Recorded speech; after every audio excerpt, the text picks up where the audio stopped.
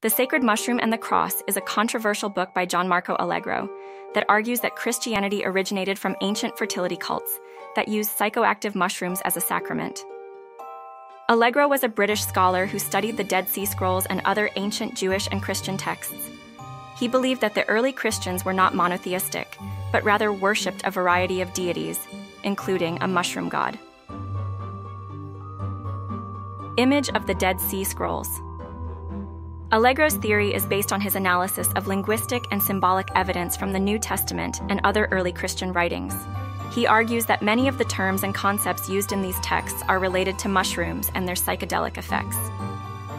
For example, Allegro argues that the word cross is actually a mistranslation of the Hebrew word etizeh, which means tree or wood.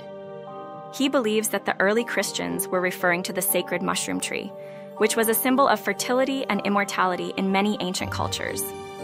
Allegro also argues that the Eucharist, or the sacrament of communion, was originally a ritual in which participants ingested psychoactive mushrooms.